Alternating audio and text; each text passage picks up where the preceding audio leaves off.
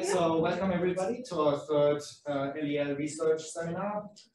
This is the first time, I think, in 20 months that we actually have a speaker here in person. So it's quite a milestone. Very happy that it worked out in the end. And as always, after this, we're going to have a wine reception in the common room. So everybody, when this is done, just follow me over to the common room and we will chat and drink some wine there. And now I give the word to Pat, who is going to say some words about our speaker for today. Thanks, Richard. It's an absolute delight to introduce today's speaker. This is Dr. Eleanor Chodroff, joining us from the University of York, and I'm double delighted because Eleanor was scheduled to speak here in March 2020, and for obvious reasons this didn't happen. But it feels quite monumental that we're back and we've got her in person. So there's a sense of that things going back to normal. And Eleanor, like I said, is working at the University of York, which is lecturer in phonetics and phonology. She obtained an undergraduate degree from New York University, followed by a PhD from Johns Hopkins University. And then she spent 2 years working at Northwestern as a postdoc, and she's been working in York for, well, over 2 years now, so she's in her third year. And Eleanor has done lots of exciting work on lots of kinds of different projects, lots of computational, phonetic stuff, cross-linguistic stuff. But I think it's fair to describe her kind of main set of research interest as phonetic uniformity. And we're going to talk to her more about this today. But I just think that she's got a paper recently accepted in language on this general topic, which is not too bad. And apart from language, she's also published in Journal of Phonetics, Journal of the Acoustical Society of America. So yes, over to you, Eleanor. Thank you very much for coming, and please join me everyone in welcoming Eleanor to our seminar. Thank you, Pat, for that really kind intro. I am also very excited to be here in person. As we last left off, it was, well, let's wait and see. So this was March 2020, and yeah, that of course has now transitioned into the pandemic, but I'm so glad that we're back in person. So I'll be talking on structure and cross-linguistic phonetic realization, and a lot of what I'll be talking about today was in some of those articles that Pat mentioned earlier.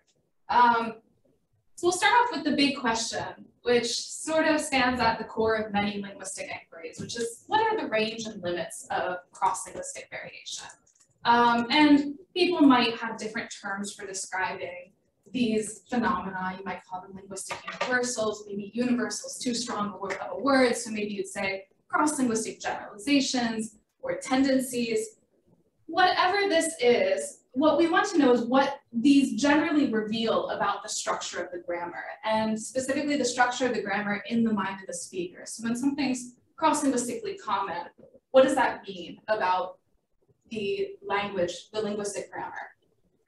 So some common cross-linguistic generalizations from other areas of linguistics than what I'll be talking about are ones like in syntax, when a demonstrative numeral and descriptive adjective precede a noun, they are always found in that order.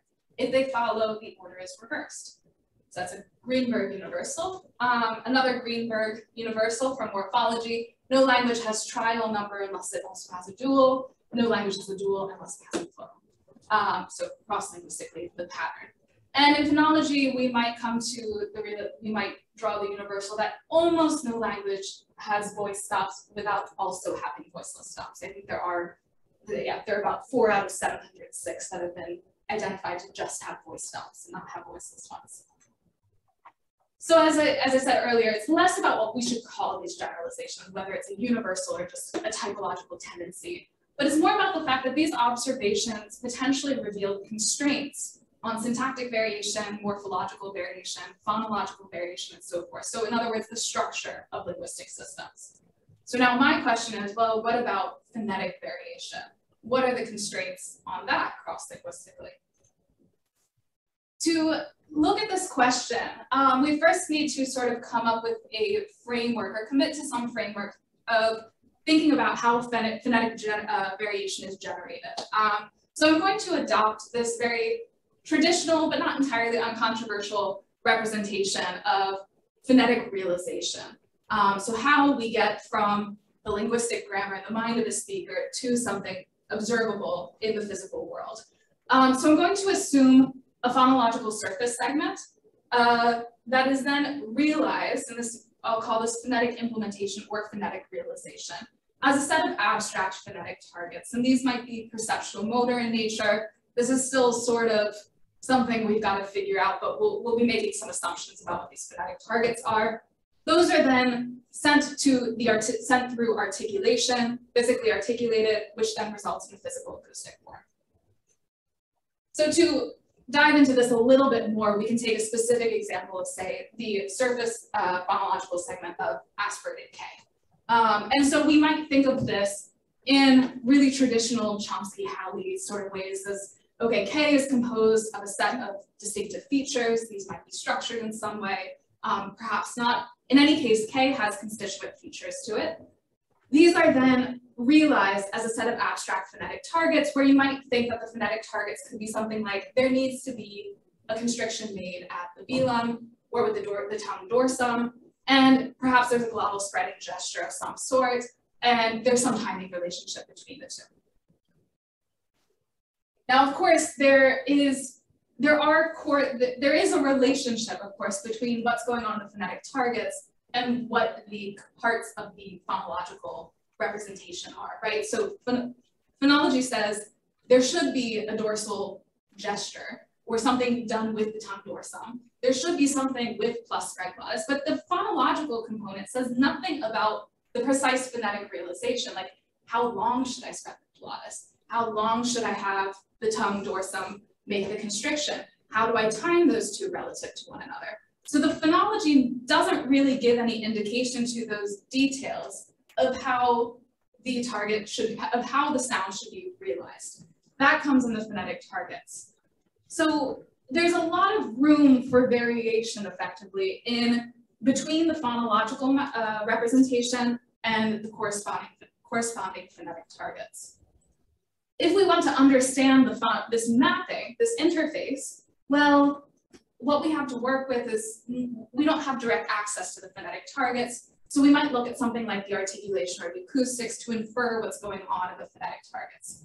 One common acoustic instantiation of, say, glottal spreading might be the voice onset time. So what is the duration from the stop release to the onset of voicing that correlates with how long glottis has been spread and its timing relative to the constriction?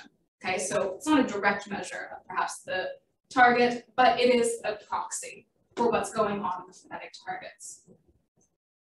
So we look at phonetic variation in voice onset time of aspirated stop consonants. Well, let's look at K first, which is our example. We see that there's a lot of variation in the talker mean voice onset time. So this is a histogram of talker mean VOTs for K from 180 speakers of American English in the Mixter 6 corpus. The mean is at about 56, but you can see some speakers have means less than 40 milliseconds, others are way up towards 80 milliseconds. So there is absolutely variation in that mapping from the phonological representation to the phonetic targets. So how long should the glottis be spread?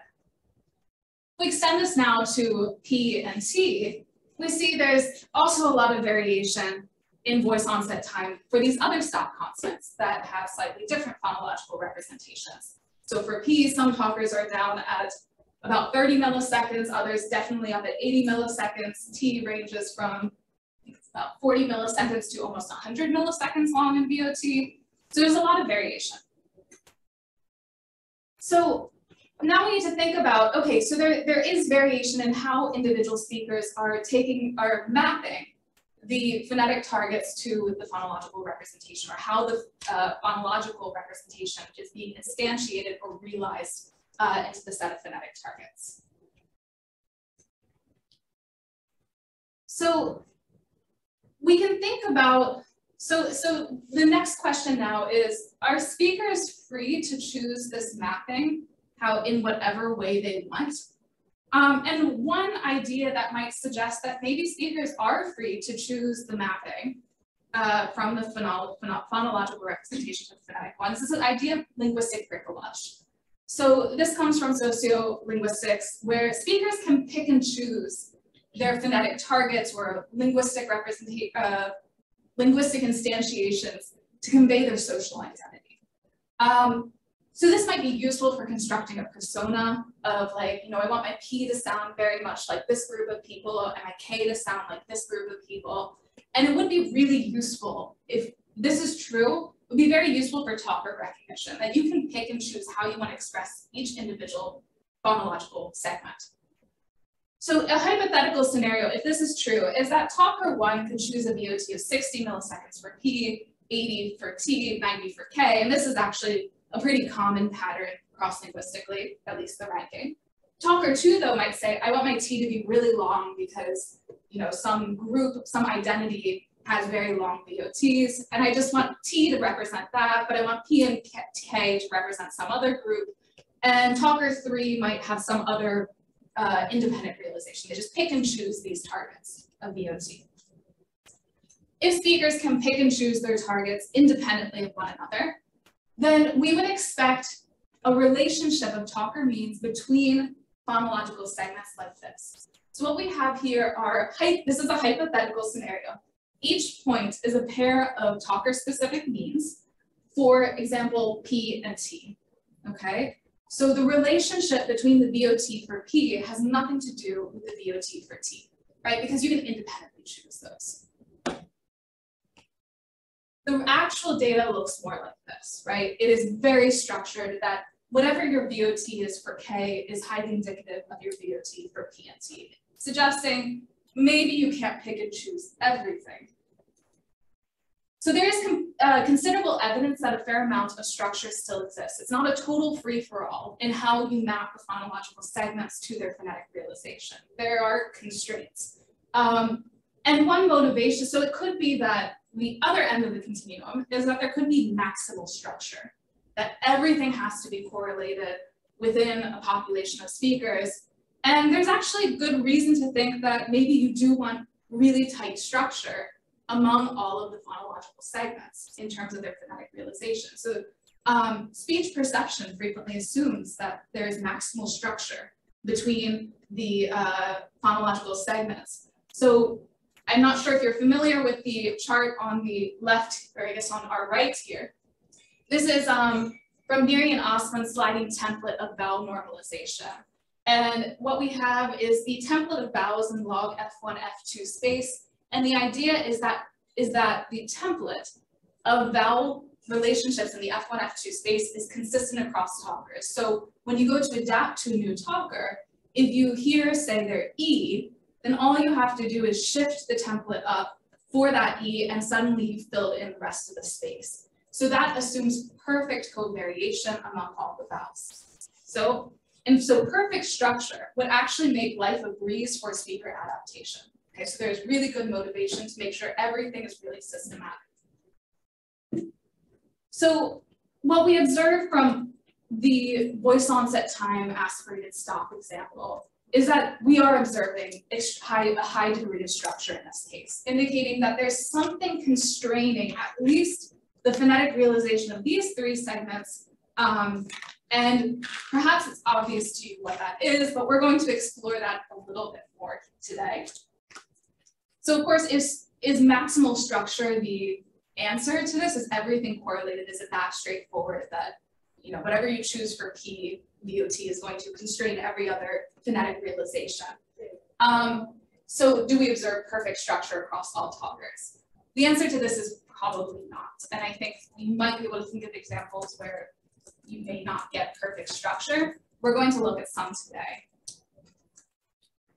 So in considering this problem of variation and systematicity, what we want to ask are, what are the constraints that govern the projection of phonological segments into a phonetic space? So they're phonetic targets. And on the one extreme, we have maximal phonetic bricolage, which we've already showed doesn't exist in its extreme form, but we can think of it as sort of an endpoint.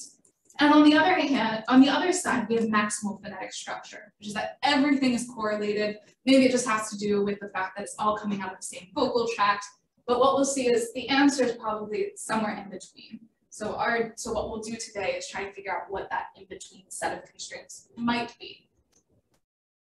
So yes, today we'll be looking at what are the constraints on phonetic implementation or realization that give rise to covariation across talkers, like what we saw with VOT. How well do these constraints account for patterns of covariation among phonological segments? And how broadly do these constraints apply? Are they language specific, or might we start to say maybe there's a universal influence of this constraint?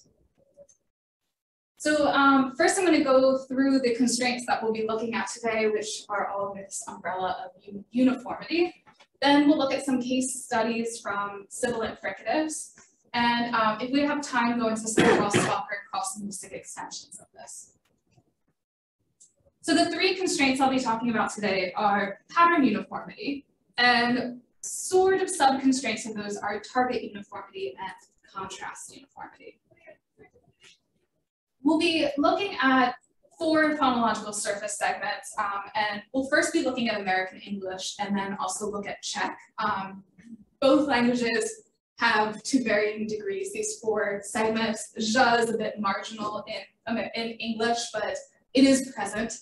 And right here I've got the, I'm going to assume that it has something like this set of features. The key thing to this set of distinctive features is that sa and za share a feature value for the place of articulation specification, and sha and zha share a value for the place of articulation specification. I'll be using the feature anterior to describe this. You could replace it with the feature cat, as long as it's plus cat for S and Z and minus cat for esh and edge, and it probably should have something to do with the place of articulation. The corresponding phonetic targets for these fricatives might be something like the constriction location, perhaps specified in coordinates in the mouth. You know, what is the constriction width? Is the glottis open? And so forth. So the first constraint, so yes, we're going to be looking at specifically the relationship between the anterior realization and probably something like constriction location, but in acoustic form, which we'll get to in a bit. So first, the constraints. Pattern uniformity. This is the maximal phonetic structure constraint. Okay, we haven't ruled this one out yet, and we might need to.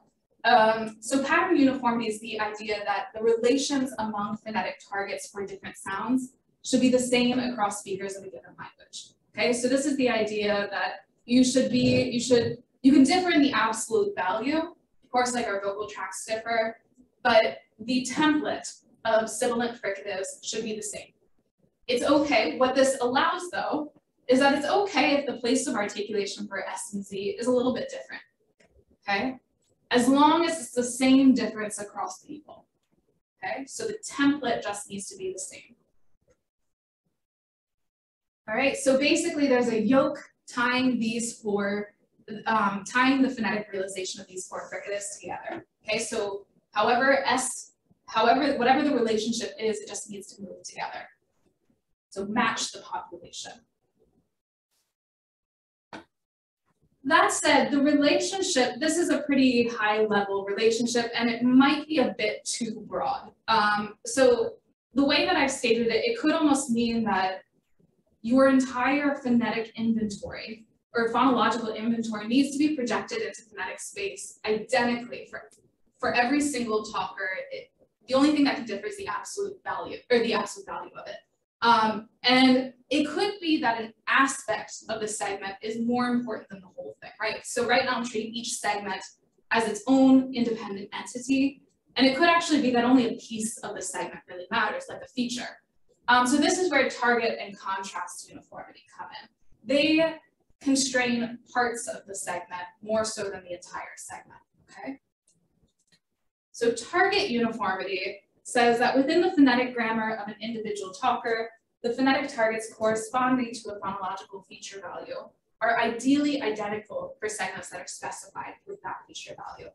So this actually has a really intuitive background to it, and actually has been sort of formulated in previous proposals. Actually, it has been, so it's very much related to gestural economy principles, where you should have the exact same, you should just reuse the gesture for sa as for za, and same for sha and sha.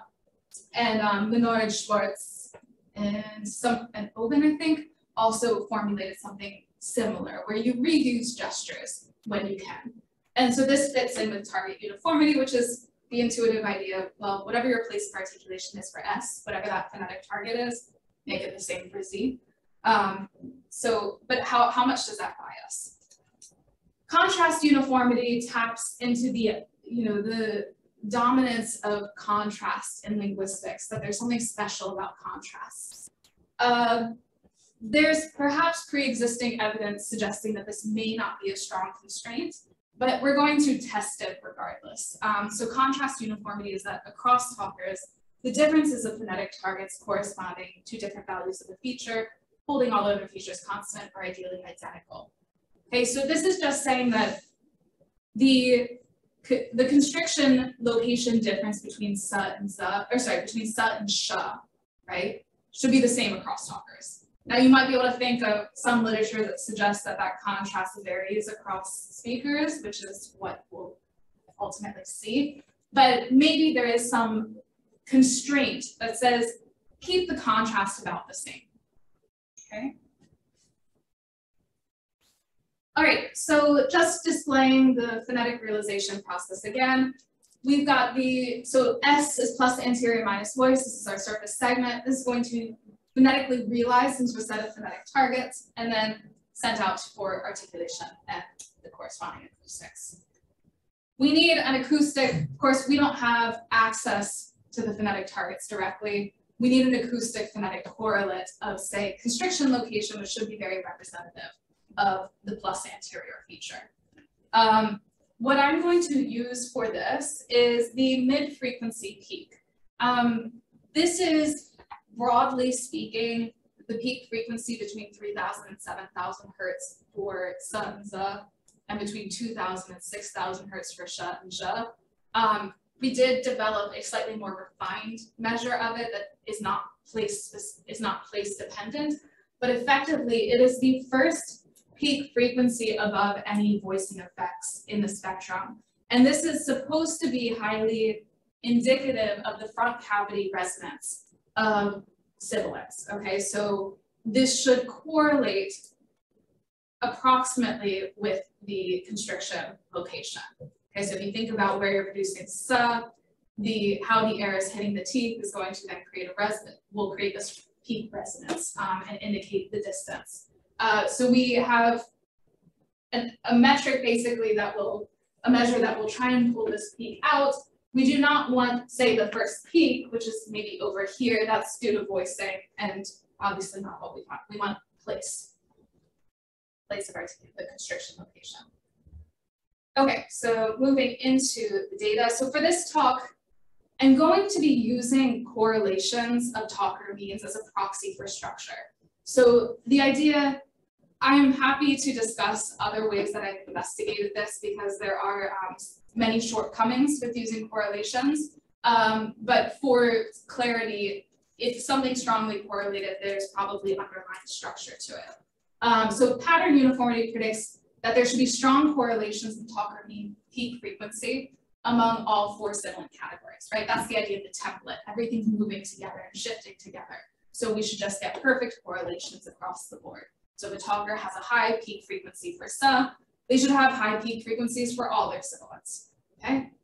Target uniformity makes a sub-prediction that strong correlations of talker mean peak frequency should really only occur between homoorganic sibilants.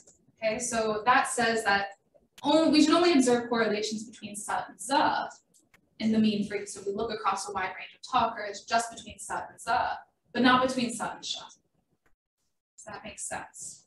Okay.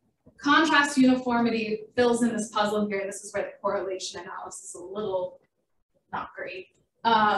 Contrast uniformity predicts that we should only get strong correlations of talker mean peak frequency between heterorganic sibilants, so contrasting in place of articulation. So if you have both target and contrast uniformity, you get pattern uniformity for free. The big difference is that target uniformity puts the additional stipulation in place that the targets should be identical, not just correlated, but actually underlyingly the same. This is hard to see in the correlation, right? Because you can have two things that are different but still correlated. You're going to have to take my word for it that we've done some additional tests. And there's a line of identity that you'll see the points fall close to. But I'm happy to talk about additional analyses further in the discussion. Okay, so we're going to start off with the Buckeye corpus of spontaneous speech. 40 native speakers of American English, nicely balanced in demographics. It is spontaneous speech. So it is only sampled at 16,000 hertz, and if you work with fricatives, especially sibilants at all, you might be thinking that's way too low for sibilants. But remember, because a lot of the energy for sibilants is above 8,000 hertz. But remember, we're dealing with this special peak frequency, which nicely gets us out of this. So the peak frequency will, by definition, be below 7,000 hertz. In total, we have just under 18,000 sibilants in the spectral analysis and about 470 sibilants per talker. There is not as many zhas as one might like, but enough to get a mean out of it. So if we just look, right here I've got the histograms of talker mean mid-peak frequencies in ERB, so this is another twist on it. We've worked it to ERB to sort of provide a nice, like, now we've got the perceptual and motor parts of it. But what I want you to focus on is not the absolute number, but just the spread of variation in the data. That there is a fair amount of spread in the talker means.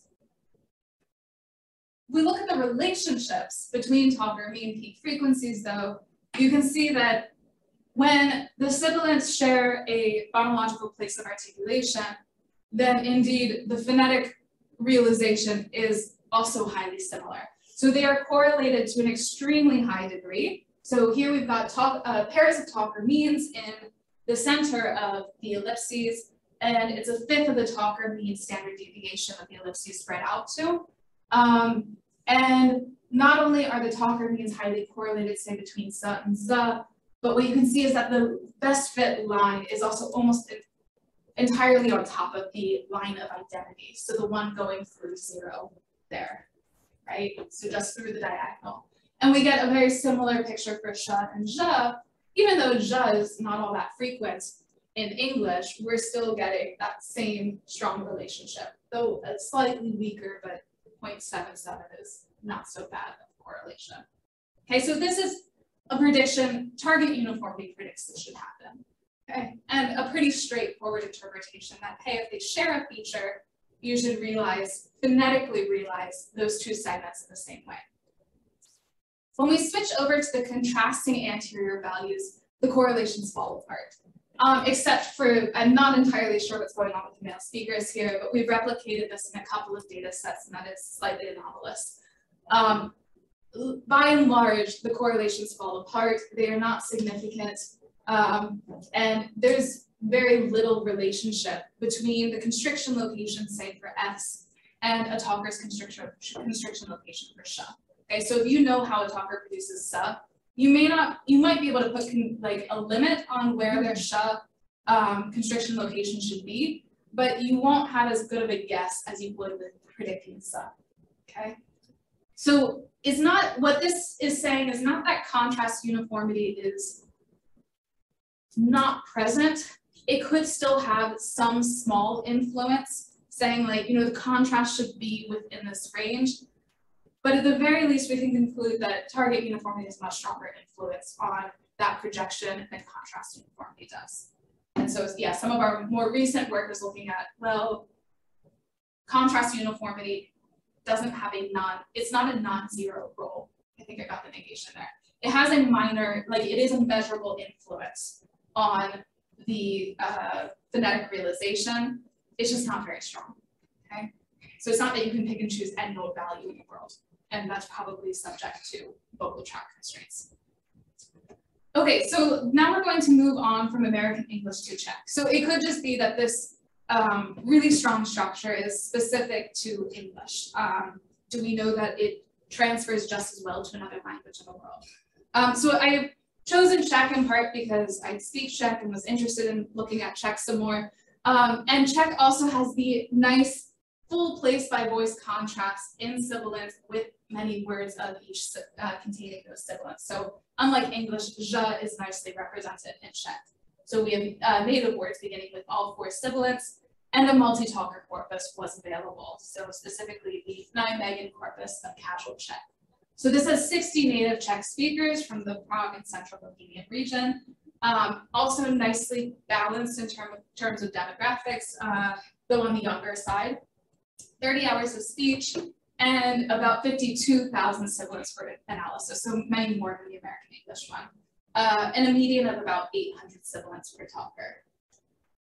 And this was then, we actually forced align this before the Montreal forced aligner. This is kind of how the work is. Before the Montreal forced aligner allowed you to do this. So we did this with Caldy and built a G2P script. It was a lot of fun doing it. But we have some really nice alignments of the corpus. And unfortunately, these are a little bit harder to read, but we've got the same general idea of the pictures going on here, where we're looking at the pairs of talker mean peak frequencies between homorganic sibilants. So sa and za on the left-hand side and sha and sha on the right-hand side, coded for gender because gender also has a non-trivial effect on the absolute value of the phonetic realization. So we've got a slight bimodality there. But you can see the correlations are all above 0.79, very strong. And while I haven't drawn the line of identity, you can visually perhaps imagine it straight through the two corners of the plot here. And you can see that they are very close to being on that line of identity.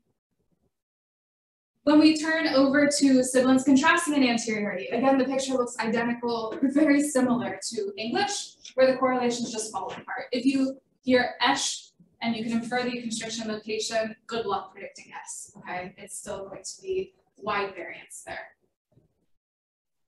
Okay, so the patterns of covariation are, I actually didn't show this data up here, but it's not limited to speaking style. We do also have data from laboratory speech that looks identical. And it's not limited to American English. So this is evidence, at the very least, we can say this is strong evidence for target uniformity, but minimal evidence for contrast uniformity, not much going on there.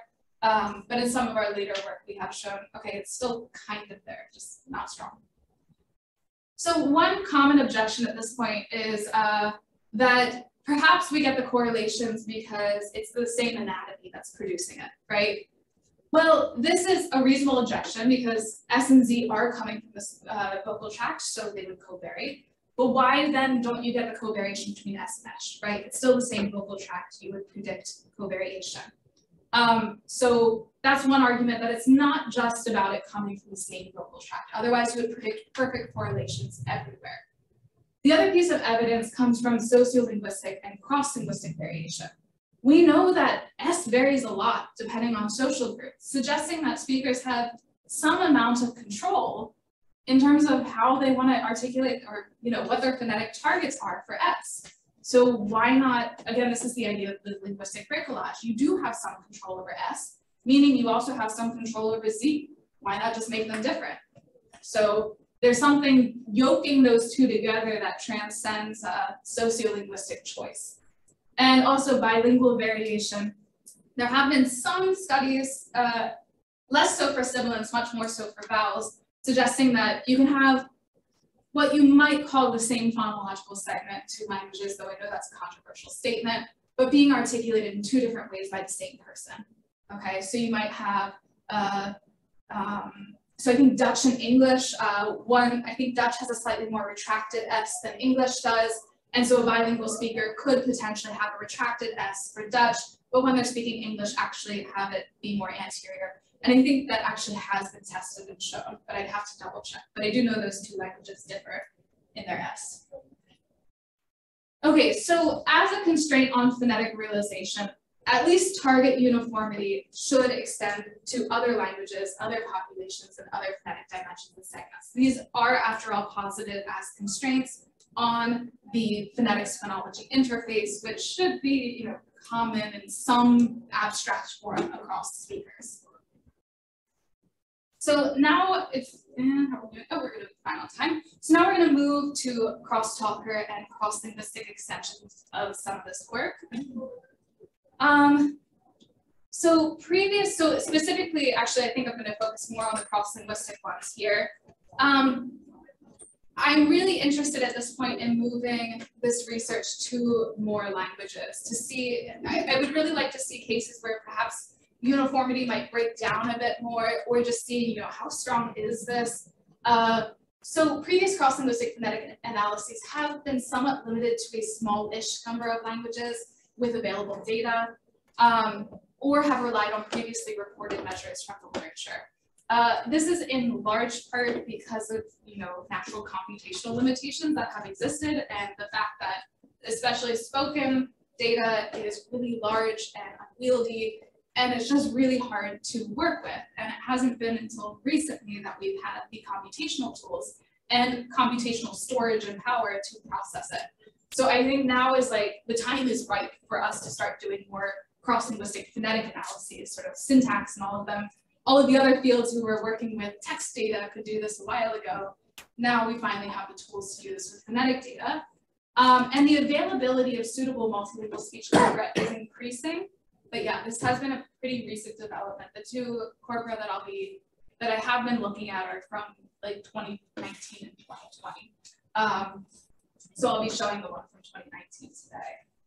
But first, I'm also going to do what others did before me back, which is just to do a meta-analysis of the literature, right? If there are a handful of phonetic measurements that everyone and their brother measures, and so we can comb through lots and lots of theses and articles to collect, say, previous voice onset time measurements or F0 measurements to try and get an understanding of cross-linguistic variation and structure. So just as a reminder, this is, so we're going to turn to VOT again. And so American English voice onset time have this really nice structure to it. This is among the aspirated stops. I guess what I'm not presenting is the not as nice structure between the unaspirated stops, which I'll go into perhaps a little bit here. But when we have nice variation in the phonetic realization, we do observe the structure. And the target uniformity explanation for this, so circling back to the beginning of the talk, is that, of course, PT and K all share the feature plus red gloss, right? They all have that in common. If you make that assumption that they are part of the same natural class and there is some representation that is tying them together, okay? I'm going to call that representation a distinctive feature value, but you can call that representation something else, and I think the argument still holds. So the phonetic targets for plus spread glottis may include the glottal spreading gesture, its duration, and its timing relative to the oral constriction. And uniformity is basically saying the specification of the phonetic targets for p to p must be uniform. Covariation of VOT arises due to underlying identity in the targets, right? So if you think about VOT, and if you're familiar with VOT, you might object at this point and say, but VOT differs across places of articulation.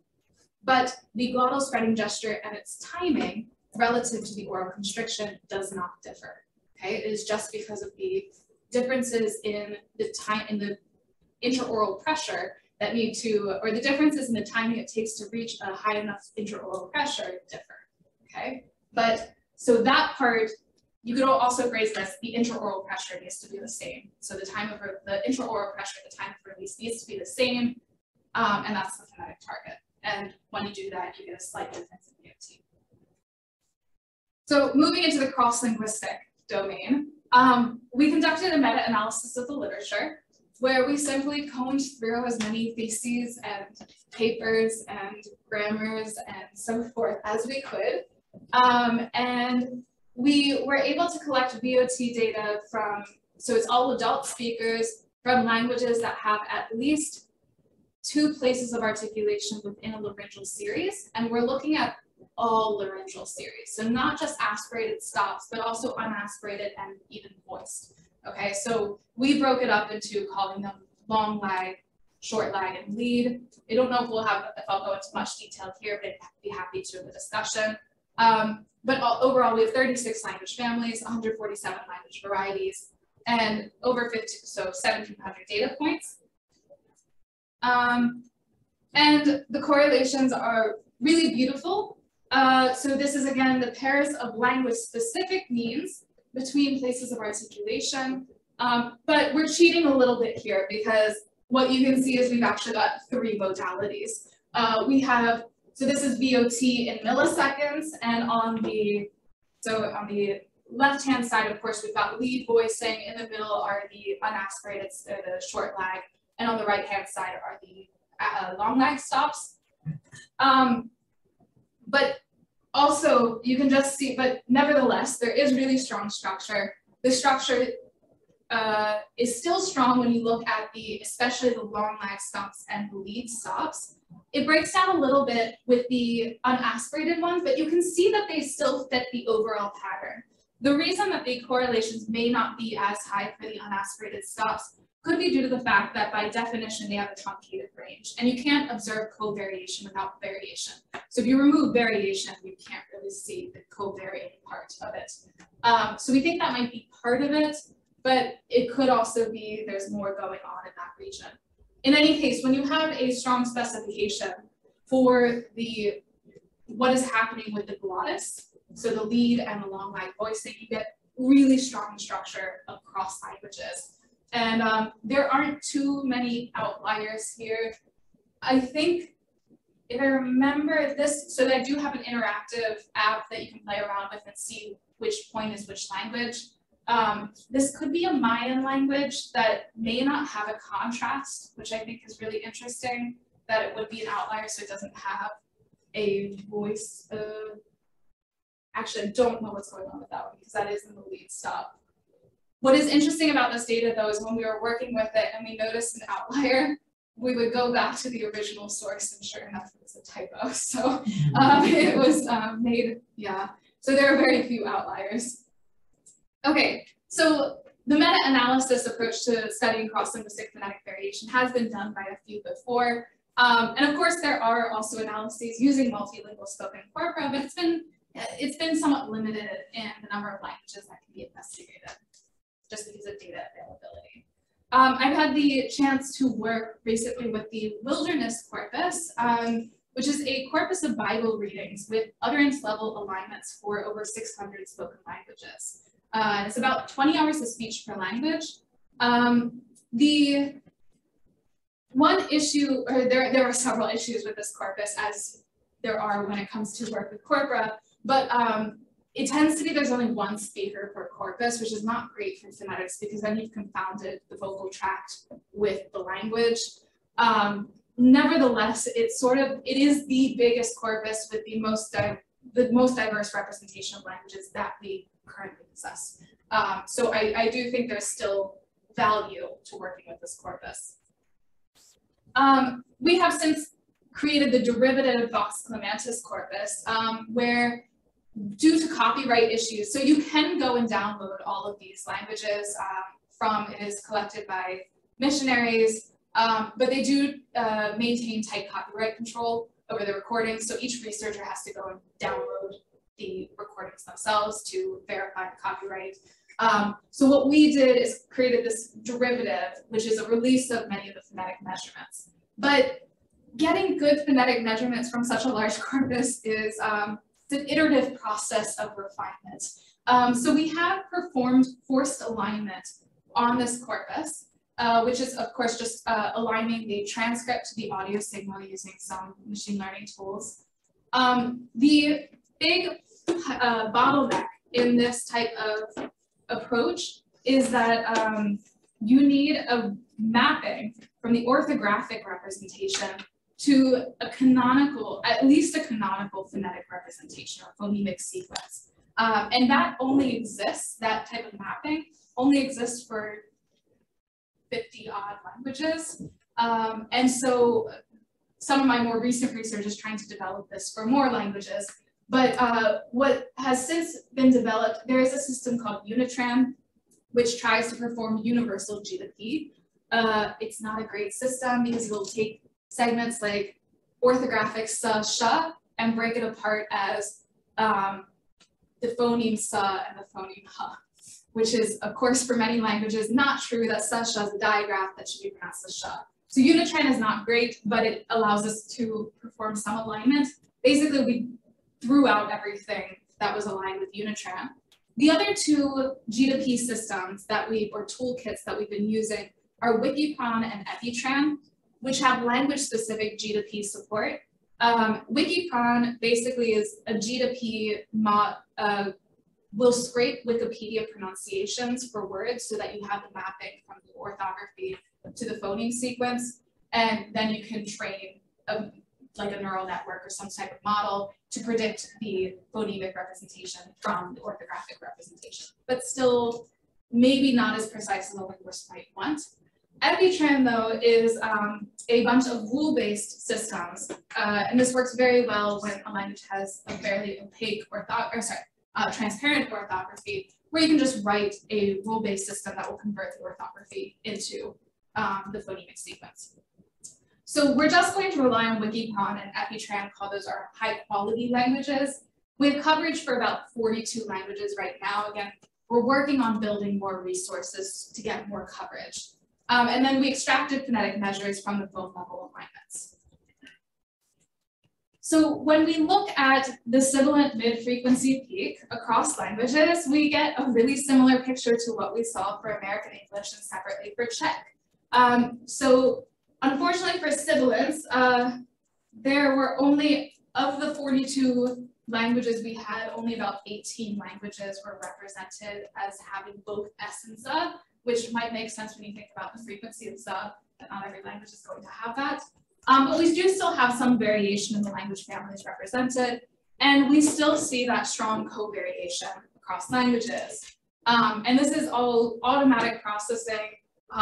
We do need to go back in and clean it up some more, but it is reassuring that, okay, maybe there's something to a universal constraint, maybe not necessarily a categorical constraint, but some influence cross-linguistically saying, you know, whatever if the two segments share a phonological feature specification or share some natural class structure, then the phonetic target corresponding to that phonological representation should be the same. Not only within a language, but across languages. Or sorry, not across, sorry, I take that back. It should be the same within a language. It can vary across languages, which is where we get the cross-linguistic variation. We also happen to look at vowel height as measured by F1. And so here we've got F1 of E and F1 of U, and of course those are, the phonological features of vowels may not be as nice to work with as those with obstruents for this pursuit. We need to see what's going on with vowels some more, but at least for F1 and vowel height, so we've got plus high vowels, which might correspond to a similar height feature. We are also seeing reasonably strong correlations across languages of the mean F1s for them, okay?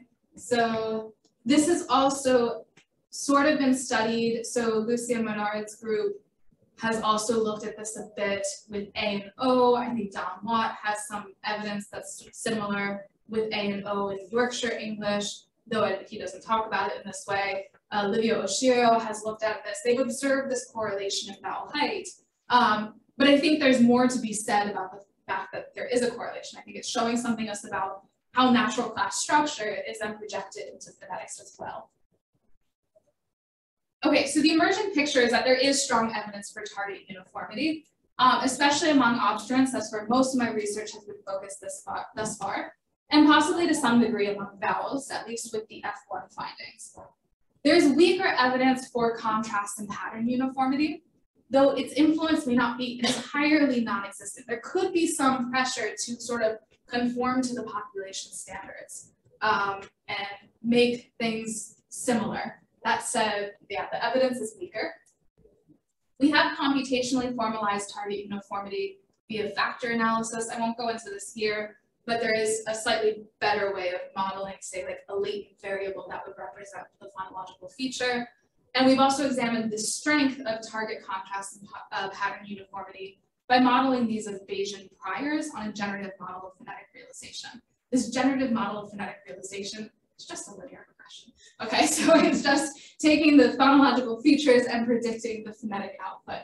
Okay, so it makes it, I don't want it to, sometimes these fancy things are really things you already know. Okay, so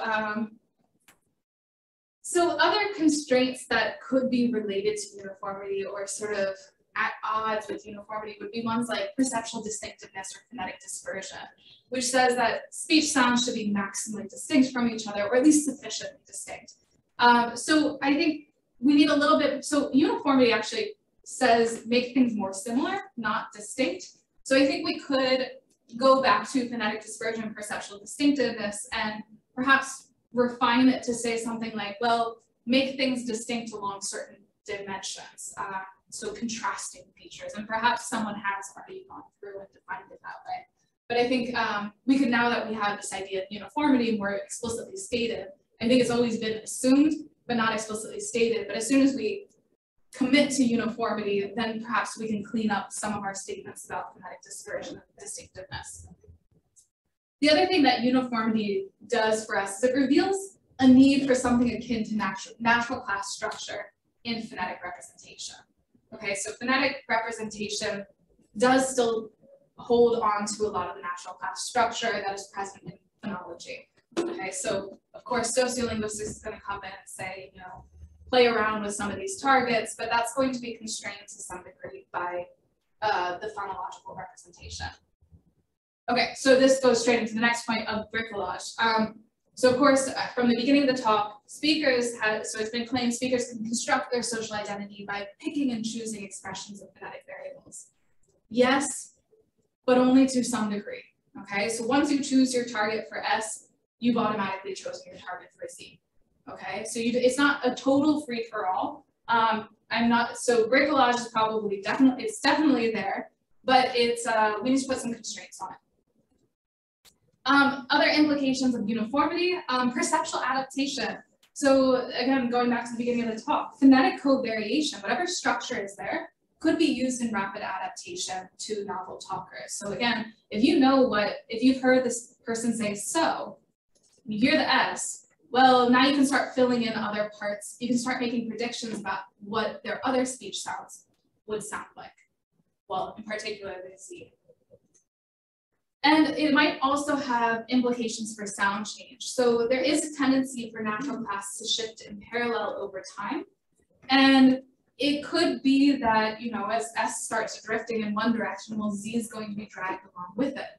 And there might be other instances where you might get sound change in one segment and strangely it pulls another segment along with it. Now, I think some of the vowel cases of sound change might be more complicated than just a featural change, but I know Joe Fruwald has some nice work showing that, you know, these vowels tend to move together as a class. So that's done with Philadelphia English, I believe. And so in general, this constrained variation and uniformity has important implications for phonetic theory, phonological theory, perceptual adaptation. And the other thing I want to highlight is that these large-scale corpus approaches provide us the opportunity to analyze the extent and limits of phonetic variation across languages and talkers. So we can start to look into questions of just how universal are some of these constraints, or is it language specific? And then there are several feasible extensions of this research in language acquisition, bilingualism, speech perception, and so forth. Okay, so thank you very much for your time and attention, and thank you to my many collaborators for their work to parts of this talk. Thank you.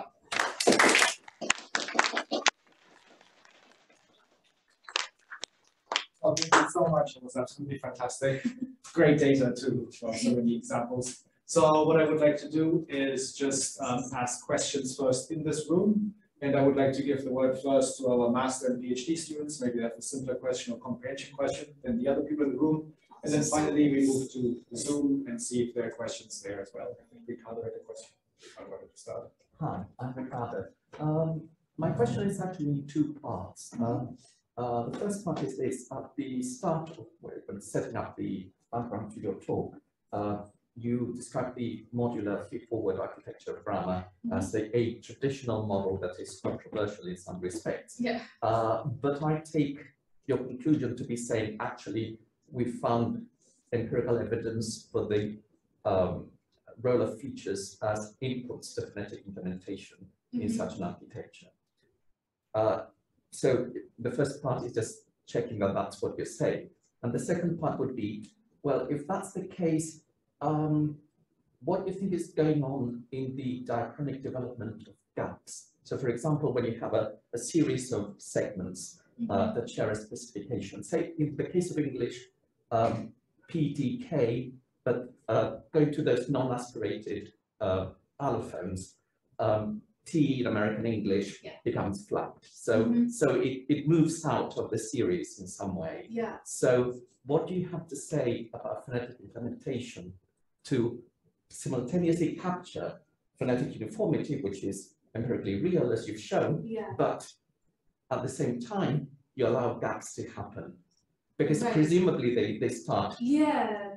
So it would be gradiently. nice to take this to the next level below the phonological surface segment and look at allophonic variation and how it speaks to allophonic variation. But of course, the big challenge there is, well, yeah, segments like T tend to behave out of their class.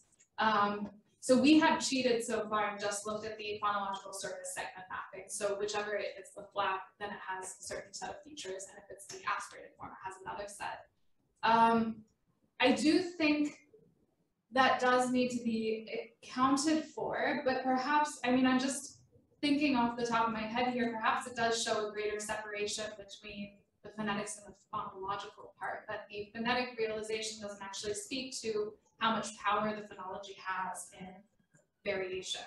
But I need to think about that a bit more. It is a direction I would like to go in, but I haven't had as much time to think through it. If you have any suggestions, I'm all ears.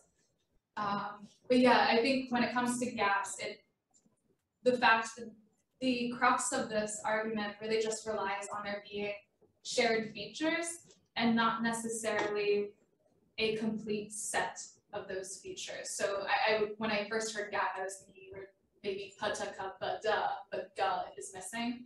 And I don't think it really speaks to that missing place of articulation. But the case of T is interesting. I do think T is special in a lot of these cases. But if I may follow up briefly, I'm interested in, I mean, the notion of gap is not important. What's important is that, for instance, you start with the g, and then g is on its way out. You start with a situation historically where all three of them share the same specification, laryngeal specification, but something, assuming that sound change starts gradiently and only later becomes categorical, something has to happen first in the phonetic implementation module to enable the g to start behaving gradiently differently before it gets a new target. Actually this makes me think about, okay, well, uniformity is just one set of constraints or just maybe even just one constraint that's operating on the phonetics, on this phonetic realization. And perhaps we do need to start looking at coming up with good definitions of articulatory ease and perceptual distinctiveness to start accounting for, okay, what happens when a segment diachronically breaks from its natural class? Is it an artifact of articulatory ease? The issue so far with articulatory ease is that I don't think it's been given a clear or stable definition for us to test this, but perhaps if we commit to something, we can start modeling the interactions between these constraints. All right. Yeah, I just first I wanted to say it's very interesting, very persuasive, but I kind of also have a question about phonological features, and specifically I'm curious about why you think it's abstract features that are behind phonetic uniformity. So why not something less abstract, like reusing the same articulatory routines? Some people say that this is phonology, but it's a different So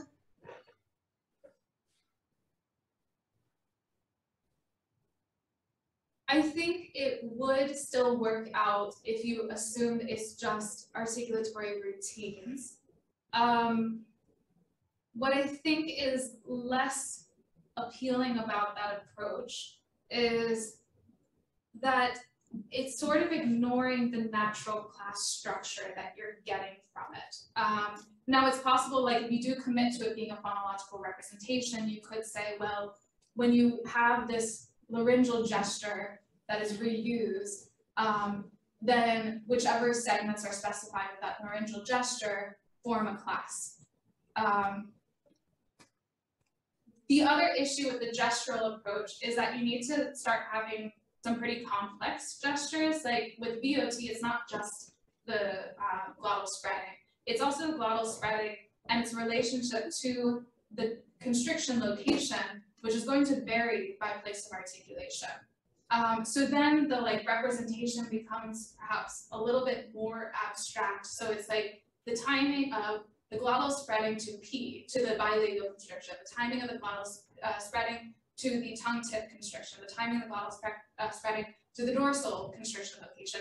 And then it's just, I mean, you can work it out that way. It would be equivalent, I think. It's just less satisfying in terms of its simplicity, if that makes sense.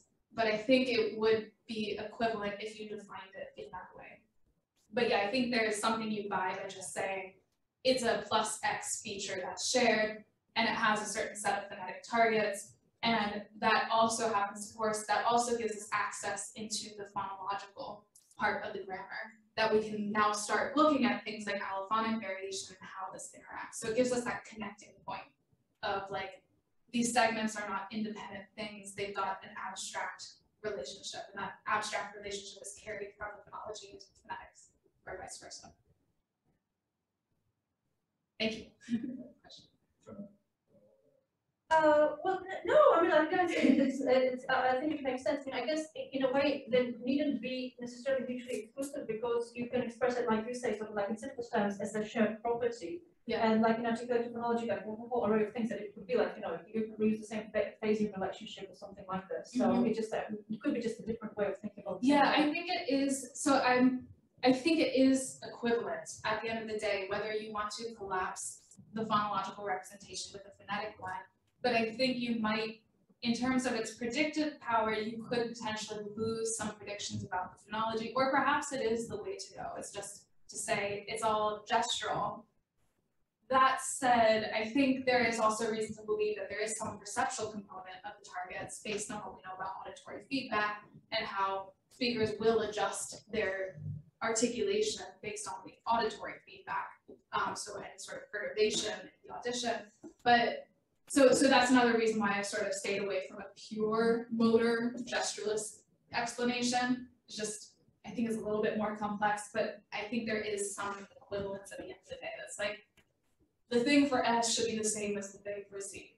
And yeah, the set for S should be the same as the set for Z along this dimension.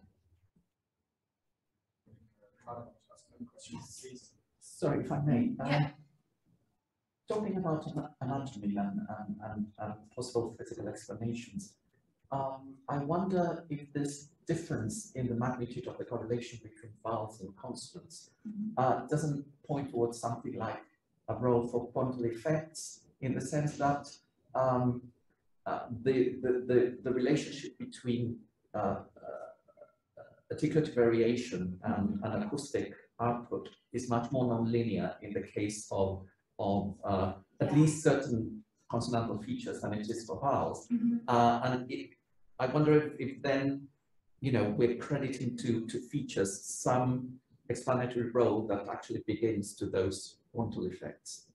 So would the idea be like, if we measured vowel articulation instead of the acoustics, so look at the articulation directly, that might be a better. No, it's rather the quantum effects constrain the range of variation for certain features more than others. Oh, so the range of variation for place of articulation, for example, for sibilants, because there's such a nonlinear relationship between actual articulation and acoustic output for those coronal fricatives, then the quantum effect is actually constraining the range of variation for the coronal plus minus anterior features in a way that it does not plus minus high. I see. So yeah, so there's a limited, so there is variation, but that variation is limited within a certain range, whereas that variation is not as limited among vowels.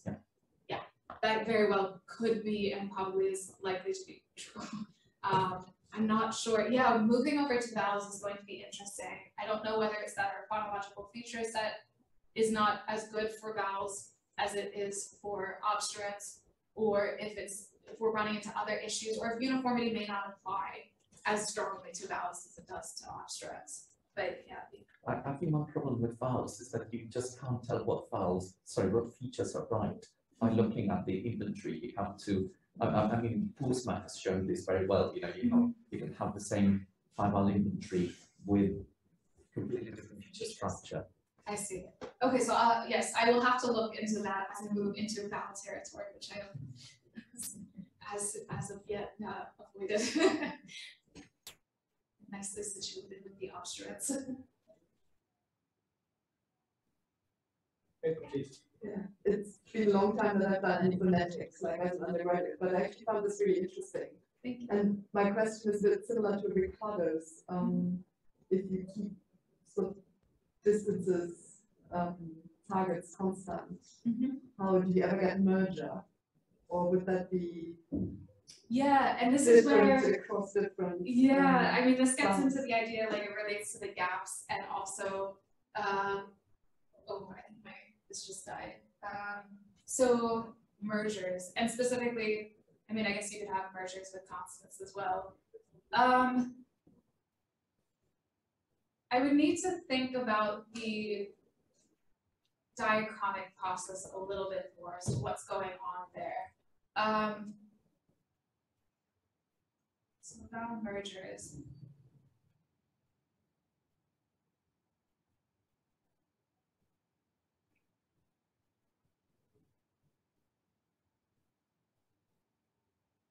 Yeah, it could just be that there are other constraints at play that really come through diachronically, and of course, like there might be perceptual motivations that even though, because the other thing with uniformity is it's actually saying make things more similar, and that actually goes, that could actually result in a merger of vowels if they're more similar along this dimension, and that interacts with some way with perceptual distinctiveness, so that the contrasting feature between two vowels is suddenly not as salient phonetically, and then all of a sudden you've just got two vowels coming together along the uniform dimension.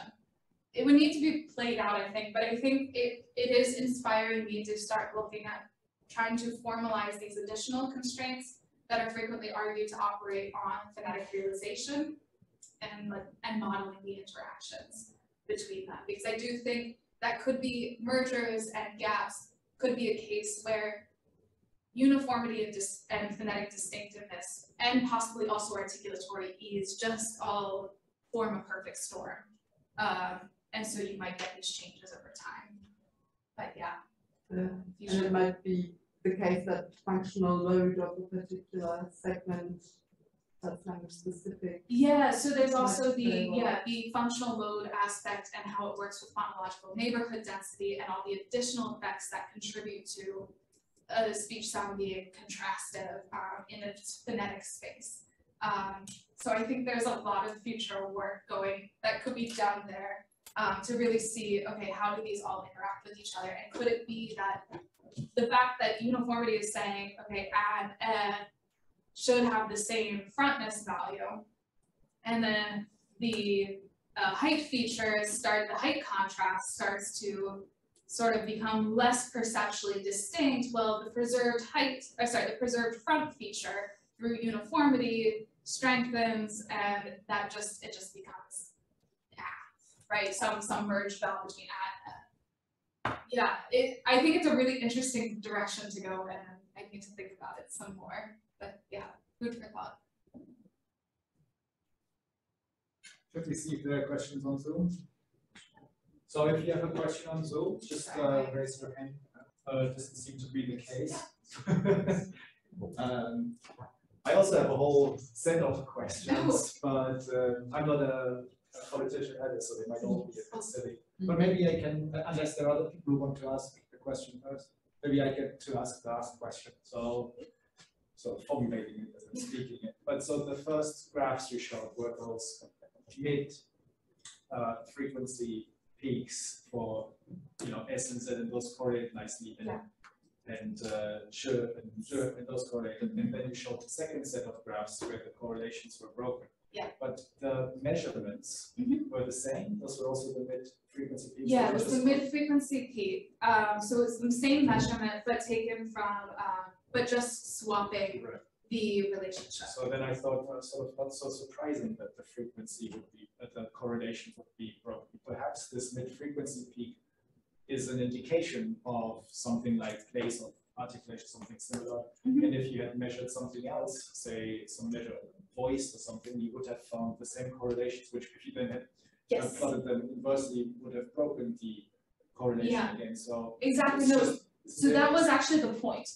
So that we do want a acoustic correlate that will tap into the phonetic target. And this is getting back a bit to what Pat was saying, or suggesting that, you know, some theories posit that the phonetic targets are the phonological representation. Which, yeah, so if we had looked at say the duration of the fricative, which is a better indicator of, say, phonological voice, then yes, we would expect sa and sha to be correlated, and I believe they are, and za and ja to be correlated, but not so much between sa and za, and that's exactly what we predict. So but what we're doing is taking the phonological specification of, in this case that I presented here, plus anterior, which suggests that there should be something going on with place of articulation, but it doesn't say anything precise about what should be going on with place of articulation. The other issue that has been raised by people like Bino Volanets and Charles Rees is that there can actually be a lot of what they call intrasegmental co-articulation. So the fact that plus anterior for S is also in the presence of minus voice could influence the phonetic realization of plus anterior in a way that plus voice could have a different influence on plus anterior, giving rise to a slight separation. And this actually, like, you do get some cases of intrasegmental co-articulation. What this is showing, though, is that, at least for this dimension of looking at a phonetic correlate to phonetic place of articulation, actually does reveal that plus anterior really the phonological underspecified feature of plus anterior, I mean underspecified in terms of its phonetic specification, that still calls the shots in terms of its phonetic realization. Voice has very little influence on what you do with anterior. Okay, so it's showing that these two distinctive features are very independent of one another. Alternatively, another way of thinking about it is that the features can mix together and have sort of combine and create their own articulation or their own set of phonetic targets, in which case sa might look entirely different from za, just because of the combination of phonetic targets. But what we're showing is sort of this orthogonality. It does feel a bit circular, but I do think there's something that, because we say that the phonological representation doesn't specify exactly the phonetic realization, and the fact that the phonological representation plus anterior is in the presence of all these other features that are not necessarily the same, then there is something special about seeing that feature shining through into the phonetic instantiation. So what we observe in phonetics. But yeah, no, you're exactly right. If we had chosen a feature, a correlate that represented like duration, yeah, the correlations would be in the other direction. I'm just confused because I thought you used that as evidence of weak evidence for contrast uniformity. So yeah, so it's always about the feature target pairing. So the predictions are going to be different for every pairing of the feature to a set of to a phonetic target. So in this case, we were looking at the pairing of the anterior feature with the constriction, like a constriction location target.